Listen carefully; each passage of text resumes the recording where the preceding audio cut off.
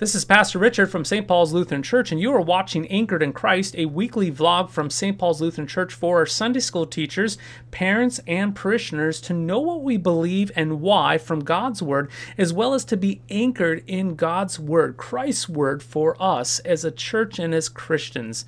Now, the last couple of weeks we've been talking about things such as law and gospel. We've talked a little bit about the books of the Bible, and we also talked a little bit about salvation history, watching the promise of the gospel from the very beginning of Genesis 3, and then being promised to Abraham, Isaac, and Jacob, and flowing throughout that Old Testament through the nation of Israel, King David, and so forth, until it comes in that birth of Christ, the Son of God, into time and space and history, being revealed to everyone, this light coming into the world in this wonderful Christmas story of Jesus being born for the sake of redeeming humankind, to live amongst us, to live that perfect life we could not live, and die the death of it we could not die, and then rising from the grave and accomplishing that great salvation. Again, promised from the days of old. Now, today we want to specifically focus in on the book of Exodus. And in the book of Exodus, the very beginning, we see Moses being called out to be that prophetic voice, not only to the Israelites, but also the Egyptian nation at the time.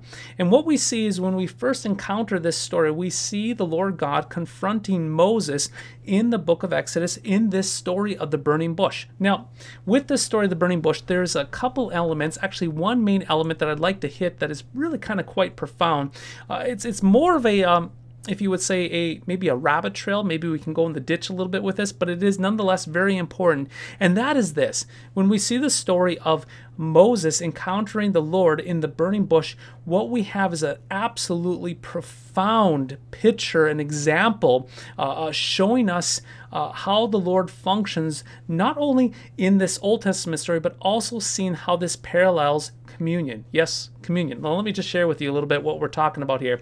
Let me read just a few things here. In Exodus chapter 3, verses 1 through 21, we see Moses encountering the Lord in the story of the burning bush. Now, this story is indeed very familiar, but in reflecting on the story in connection to communion, we can ask several questions. First is this: is the Lord a bush? Yes, is the Lord a bush? To this we would obviously say, no, the Lord is not a bush. No way, no how. And the second question is this: does the bush represent the Lord? Yes, does the bush represent the Lord? To this we would say, no way, no how. The bush does not represent the Lord. And then maybe the third question we could ask is this third question: does the bush turn into the Lord? Yes, does the bush turn into the Lord? And again, the answer is no. It doesn't make sense. So how would we explain what is going on here is this. And what is happening in Exodus chapter 3, verses 1 through 21 is this.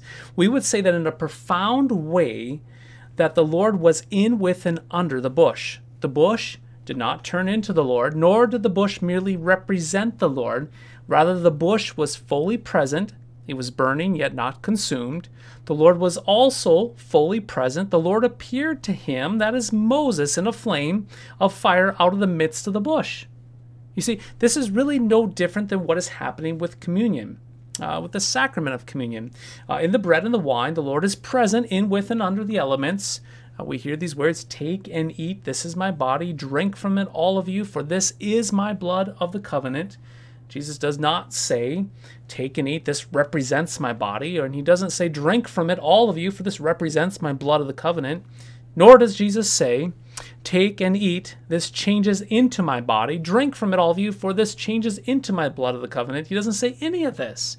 You see, just as the Lord was in, with, and under the bush, so it is with communion. And this is a wonderful, wonderful way to teach communion from this Old Testament passage for our children. So when we receive the elements in communion, we receive the real presence of Jesus in, with, and under for the forgiveness of all of our sins. So there you have it. It's a wonderful story. Now, even if you don't go right towards communion, at least taking a step back and asking and really dissecting what's going on in this passage, that the bush doesn't represent the Lord, and the Lord doesn't turn into a bush, but that the Lord is fully present in that bush, in, with, and under it, it really sets that framework and that foundation for maybe later on teaching what communion is. So I would encourage you as teachers, as parents, as you think about this story, not only teaching it in connection with the salvation history, that God is working in this time, in this place, calling Moses out to continue that promise of the Messiah through this nation of Israel, but we also see stories like this as ways and opportunities to set the stage in order to help teach our other doctrines, such as communion, understanding Christ fully present in, with, and under the bread and the wine, there for us, his body and his blood for the forgiveness of all of our sins. So I hope that helps, and we'll catch you next time.